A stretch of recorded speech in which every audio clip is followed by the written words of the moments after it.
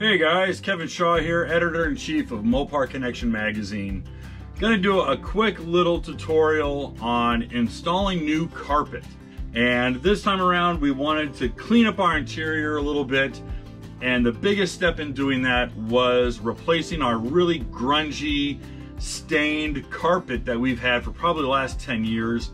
So we're gonna show you some of the steps, some of the tricks. We're not exactly a factory correct installation because, as you can see, we got ourselves a roll cage and we have a center shifter and we've got some modifications here.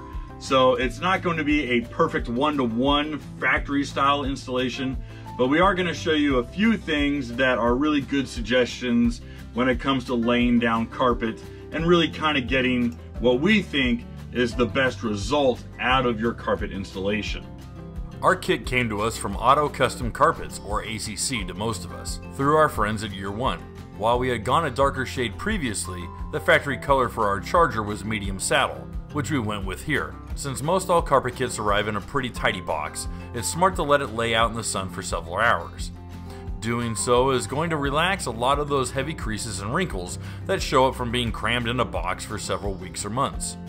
Unfortunately, the standard juke backing needed to be heavily realigned, so we peeled back most of it and laid down some heavy coats of spray adhesive on both sides before laying the juke down flat, this time with no wrinkles. We also trimmed off the excess where it poked out. With the bucket seats removed and the rear bench out of the way, we began laying down the rear carpet. These carpets come in a two-piece kit, the rear coming up and under the back bench and halfway between the bottom of the front seats. The carpet is molded to the contours of the transmission tunnel and the rear footwells, so laying it flat should be pretty effortless. Because of the roll cage, we needed to carefully measure around the down bars and trim the juke away before cutting a careful window where we could wrap around the bars as best as possible. While the outside edges of the carpet will be tucked underneath the rear seat, side panels, and door sill trim, ACC does leave a little bit of extra material, so you're going to want to pick up a good pair of crafting or sewing scissors. Don't use your wife's good kitchen scissors, trust us, it's worth it to buy a new pair for the job. The front carpet runs a little ways up the firewall and overlaps over the front of the rear section. The front has a few more obstacles to contend with, like the accelerator pedal, forward down bars of the cage, high beam switch, and the pedestal mount for our TCI shifter, so we made sure to take our time and measure 2 or 3 times before making a final cut. I'm not gonna lie, but all this time working around the roll cage really made me begin to resent it. I haven't taken the Charger down the track in forever, and for some stinking reason I'm still climbing in and out of it like I was Ronnie Socks. Don't get me wrong, I like it, the car needs it, especially with the engine we're gonna build, but man, it's a pain in the butt. Okay, back to the carpet. Unlike the factory who let the standard loop carpet simply rest in the car, we sprayed a little bit of 3M adhesive around the transmission tunnel and footwells where we didn't want the carpet shifting. We've been in beautifully restored cars with loose carpet, and it just feels kinda weird. With the carpet finally trimmed, we could reinstall the shifter and bucket seats. Cutting holes is a bit of a chore, and there's ways of doing both big and little holes that will ensure the least amount of fraying. Larger holes, like for our shifter and the high beam switch, were made by pinching the carpet and nipping a small X-shaped cut and working it into a circle, taking out small rings of material until the hole fit our desired size.